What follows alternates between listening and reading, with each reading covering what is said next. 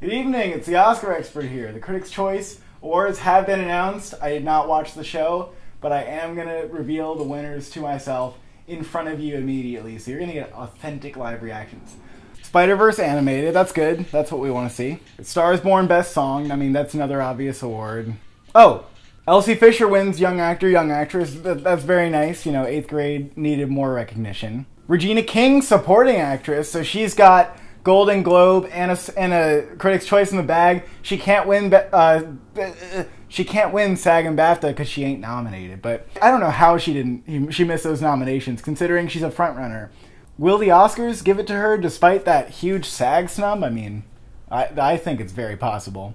Mahershala Ali for Green Book. Okay, well, I was kind of hoping maybe Richard E. Grant would stiffen up the competition and get an award, but you know, Mahershala Ali was great. I wouldn't complain about him winning. I did think maybe Richard E. Grant was getting a little momentum. Maybe not, though. Maybe Mahershala is just going to go all the way.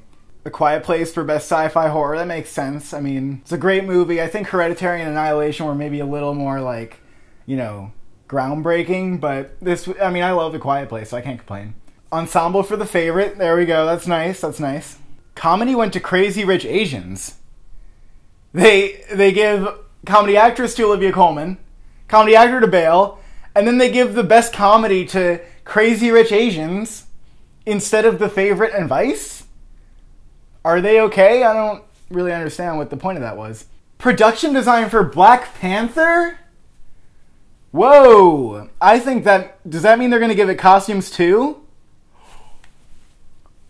First reform for screenplay! Oh, wow. That's the biggest shock so far. The critics, circles, loved the screenplay for First Reformed. But it didn't get nominated at the BAFTAs, I believe. It didn't get nominated at the WGAs. The WGAs did not nominate First Reformed for screenplay. They nominated 8th grade instead. And the Golden Globes didn't nominate First Reformed for screenplay. So that was kind of the thing that was taking place in the critics' circles and not with the other awards voters. But the Critics' Choice are kind of a blend of the two, because if they were just like the critics' circles, they would have nominated First Reform for Picture, Paul Schrader, Director. This is still a shock, because The Favorite is a big frontrunner. I don't know that can win the Oscar. I mean, can it win the Oscar? It hasn't really been getting those nominations. I feel like they'll nominate it, though. I mean, it will come at the expense of an 8th grade snub, which I don't like, but that's pretty crazy that First Reform wins. I didn't get time to finish processing production design here. I mean, I would probably say that felt like the runner-up to me, but The Favorite felt like the frontrunner. But as I said in the predictions video, The Favorite has, you know, what we've seen before in the typical period costumes and production design. As great as it looks, we have seen that stuff before. And Black Panther is doing a lot of what Mad Max Fury Road did to win those 2 awards, production and costume design. It created its own style, its own culture, its own world.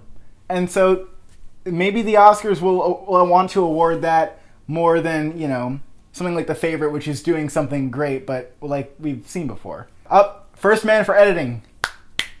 Good job. Good job. My goodness, the editing in First Man was spectacular. I mean, I would have given that award, no doubt, no question in my mind. Beale Street Could Talk for adapted screenplay.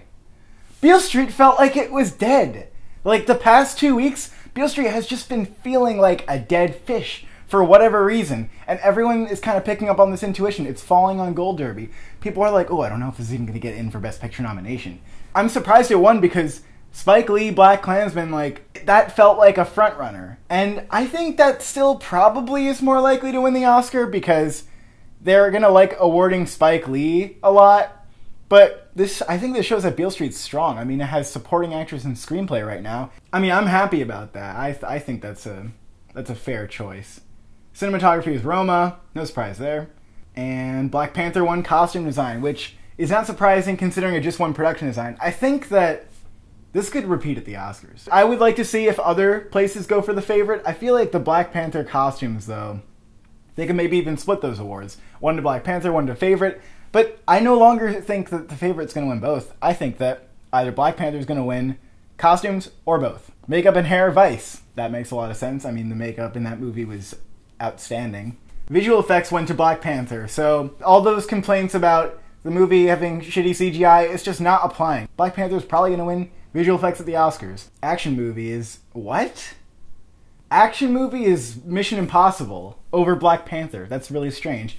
I mean, in a way, Mission Impossible is the most pure action movie here. So, I mean, with that and comedy going to Crazy Rich Asians, maybe they just like to give it to things that fit the category more.